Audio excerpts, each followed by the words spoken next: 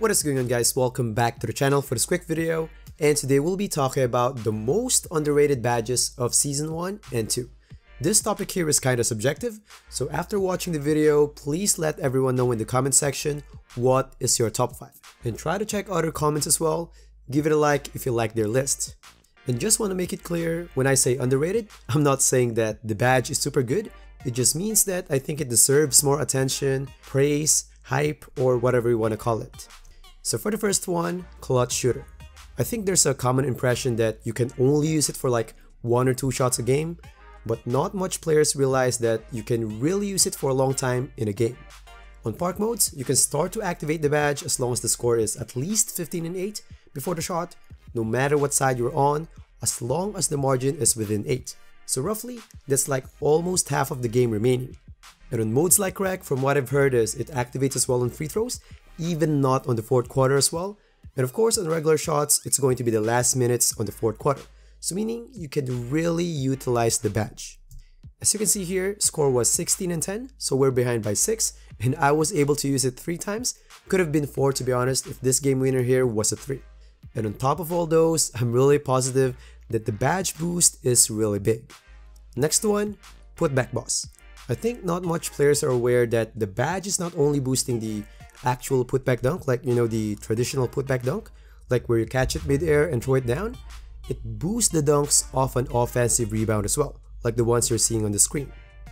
I know I don't have the stats to back it up, but knowing that hands-up contest is not good so far, the badge always provokes me to take those shots straight away after the offensive rebound, which activates the badge. So it's really handy, especially if you're not too conservative with your shots.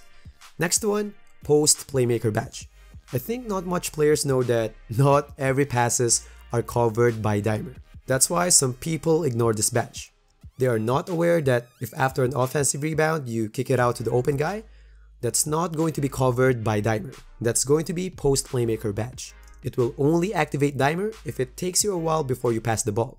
And if you passed while you're back down on the paint, that won't be covered by dimer as well. That'll be post playmaker badge.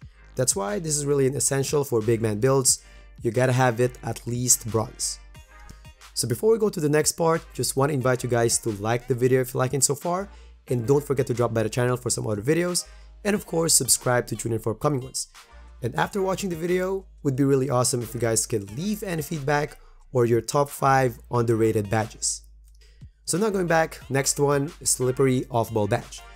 Given that it's a shooting badge, I think not much players realize that it's a jack of all trades badge. Like, you can use it as well on these kind of moves, and you can get open for alley-oops with this badge as well. And on top of all those, having silver as the sweet spot is always a good thing, meaning you don't need much upgrades to get the best out of the badge. The next one, drop stepper badge.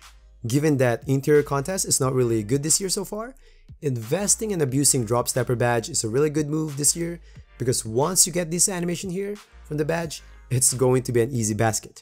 And on top of that, I think not much players realize that not much players don't have the post move lockdown badge, which is the counterpart of this badge, so meaning you can really capitalize on that.